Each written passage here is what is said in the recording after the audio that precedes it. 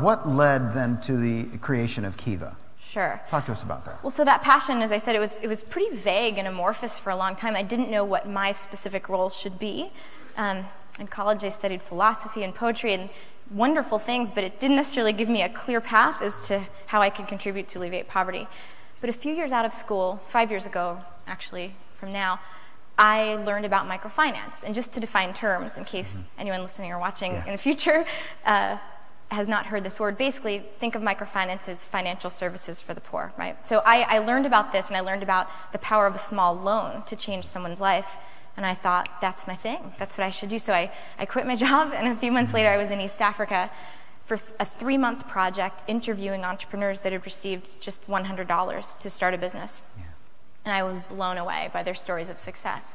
And these are situations where your normal banks will not lend money. Exactly. Yeah. Exactly. So a lot of microfinance institutions that exist out there, these banks for the poor, exist to serve the unbanked, exist to serve people that are so poor that they have no collateral to take to a bank to get a loan. They live in a very remote rural area. They live in the middle of a slum, and they can't access the same types of resources through institutions that serve others in the community around them, but not them. So I remember when we were in Guatemala and we heard the story of one of these entrepreneurs was actually a woman that was in jail.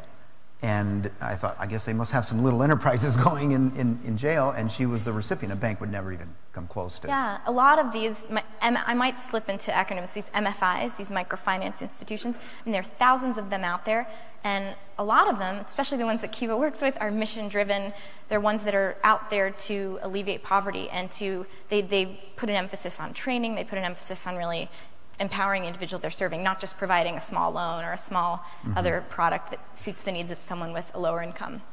So, yeah, so my eyes are being opened. This is 4 years ago now.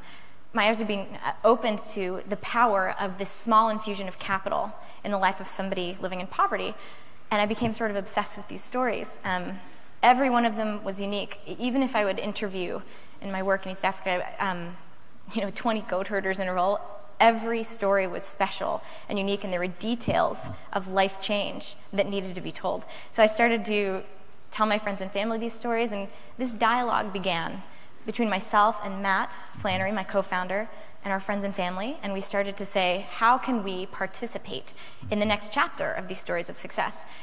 The natural step was a loan for a lot of these entrepreneurs, so we thought, it's funny, I mean, kind of naively, we thought, well, why don't we provide that funding? Won't that be fun? Won't it be interesting?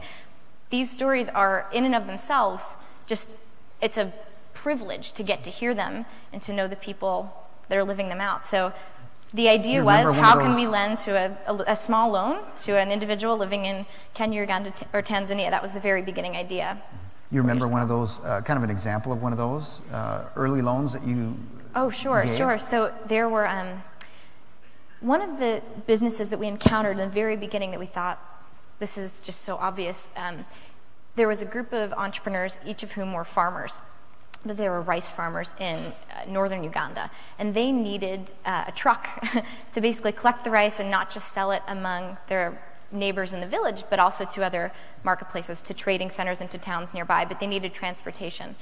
I think that they had found a vehicle that was going to be $2,000, and they needed this funding to buy the truck and then be able to sell what they were farming in other markets. We thought, wouldn't it be really interesting to provide that loan funding to them and see this unfold? So that was one of the first that sort of gave us the idea.